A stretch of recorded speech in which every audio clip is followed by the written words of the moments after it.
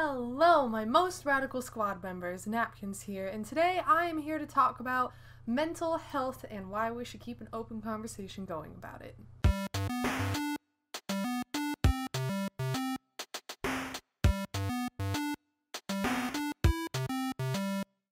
So, as you guys may or may not know, this week is actually Mental Health Awareness Week. And that's really, really important. I know I just made a post recently about how I deal with anxiety and like my recent struggle with that and how, you know, like it affects my life. But I wanted to make another video talking about it, especially in honor of this week, because I do think it's really important to talk about, and I want to be able to speak openly about it and hopefully inspire people and educate people and maybe help them realize that they might be dealing with this as well. So basically, let me start with a little like anecdote from my past. Is that the right word? I think it is. But basically, when I was really, really young, like I think possibly in the 90s, it might have been early 2000s, my cousin killed himself. But at the time, because I was so young, everybody was honest about it. They said, you know, your cousin, he died, he found a gun. They kind of like danced around it, but I kind of understood what happened. Like, it hadn't happened to him, he did it to himself.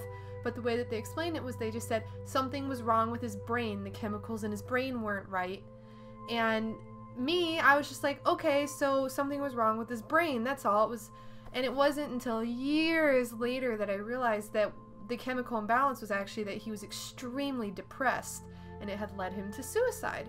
And even it wasn't really, and you know, it's like you hear stories around town about, you know, so-and-so died, so-and-so killed themselves, but it doesn't really hit you until you like truly understand it, or like it impacts you personally. And it wasn't until college when I started to get like I had a panic attack. I started getting really nervous about things that didn't used to make me nervous. I started getting like, I just like didn't have the energy. I didn't enjoy things that I normally would enjoy. And it wasn't until then, and some of my friends started talking about their own struggles with that I really started understanding mental illness. And it's sad because not once in high school did they really talk about this. Like, that, not once did they really explain, like, hey, it doesn't just come in the form of you want to kill yourself. It can come in lots of different forms. The problem is high schools and teachers and even parents, they really equate mental illness to like extreme measures. And the truth is that mental illness doesn't always have to go to those extreme measures to really be affecting you. You know, I just assumed that to have a mental illness, it meant that you wanted to hurt yourself really badly, or it meant that you had a bipolar disorder, which even then I didn't really understand. I just equated that to Britney Spears shaving her hair off, not her whole head. Oh my god. And I equated it to anorexia and bulimia and like that kind of stuff. And it wasn't until college when I started getting affected in negative ways that were not that extreme. And then my friend, who is now getting her PhD in psychology, explained to me, Amy, you don't have to be going through those specific things to have a mental illness. And then, you know, like being surrounded, somehow all of my friends, this is a sad truth, in my group of friends, I think that only 1 or 2 of them, I am like 50% sure that they don't have some sort of mental illness. And that's only because they don't talk about it, because some people don't want to talk about it. But all my other friends have some sort of something, like some sort of demon that they are struggling with. And that's crazy that like that many, like within my group of friends, that I can only sort of say that maybe 1 or 2 of them aren't struggling with something. That's crazy. And yet I still didn't know how mental illnesses worked until college. And then even then it was only because people kept talking about it around me, and I was like, that's what I'm going through. Or man, like, and then my friend had to say to me, Amy, you should really go see somebody because I think that you have some depression and anxiety.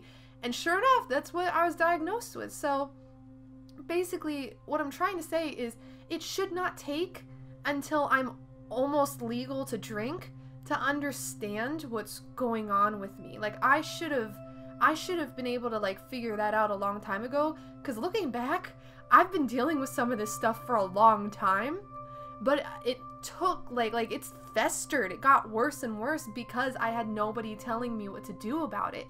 So basically what I'm trying to say is that we need to keep an open conversation about mental illness, not just in college, but in earlier years and even beyond college. And it needs to be an open conversation that's constantly happening with your friends, with your kids, with your parents, with your boyfriends, your girlfriends, your everything in between.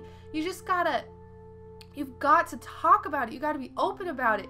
You know, I don't always like to tell people what I'm dealing with, but I do tell people that I trust what I'm going through, because I want them to be very clear about, you know, sometimes I'm just not gonna want to hang out, even though I said I would yesterday. Guess what? Today, I have zero energy for this. I cannot deal with being around people for longer than I have to be at work. Like, it's something that I want to be open about as much as I'm comfortable, but I want to be open about it because, you know what? Me being open about it has actually gotten some people to come to me and say, you know, I think that I'm dealing with something like that too. You're always telling me how, you know, just like walking down the street by yourself, you can't do it. And like, it's just, I feel like having an open conversation about it helps remove a certain stigma around mental illness. I think that there's an awful stigma around mental illness that should not be there, because it's not fair to those of us who are dealing with it, who have to see that sort of stuff. Sorry, hiccuping. You know, it's like, it's not fair to us to see that and feel like we have to be ashamed of being anxious all the time, or being, you know, depressive to the point where something that we normally enjoy just like does not interest us anymore. It shouldn't be that way, and kids should not have to feel that way specifically. They should feel like they can talk to anybody about it. They should not feel like they constantly have to fake it for everybody just so that their parents will be proud, or their teachers will be proud, or their coaches will be proud. They should be able to be open about it, and they should know that they have people to talk to, and they should know what's going on with them. They shouldn't think something's wrong. Do you know how wrong I thought I was because of what I was going through? I still sometimes think that I'm wrong. And that's sad. I know that that's sad. And I know you guys are probably going to think that's sad hearing me say that, but it's true. Like, I really did not understand mental illness until really recently. And I feel like I could have been in a much better place if I'd known more about it sooner. I feel we need to keep an open channel. We need to keep a good communication. We need to have better schooling on this. We need people to not feel ashamed, and we need to remove the stigma around it by talking openly about it. We should not have to feel ashamed for what we're going through, because there is nothing wrong with us, with you. There's nothing wrong with you at all. There's nothing wrong with me. There's nothing wrong with any of my friends. We're all just dealing with things a little differently than people who are neurotypical are. And that's fine. Everybody has different experiences in life, but we shouldn't have to suffer because we have a harder time dealing with certain things than neurotypical people do. So, you know, if you think that your friend is struggling with something, talk to them. Don't go to them and say, "Dear God, Lord, go to therapy." Don't be rude about it, but like, talk to them. Say like, "Hey, let's talk about these things that you're going through. I want to be there for you." And maybe it will make them realize that they do need help. You know, it doesn't have to be them being suicidal or super anorexic or not. Like, even just like little things like them being unable to go out in public by themselves. That's social anxiety. That is something that you want to be able to talk through, and you want to be able to tell people about so that they can help you with it. Be that person that somebody else needs to talk to. And I hope that I can be that person for you guys as much as possible. I also hope that all of this made sense. I really didn't have a plan coming into this video. I just really wanted to have a conversation about why we need better education and more open conversation about mental illness, especially right now on Mental Health Awareness Week.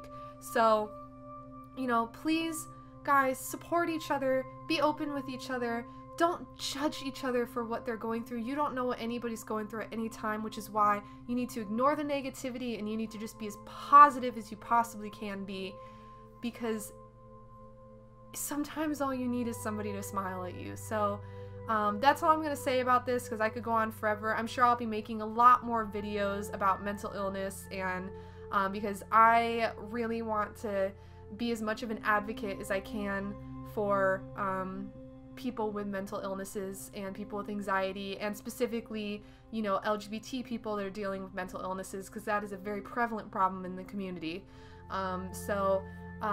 Please,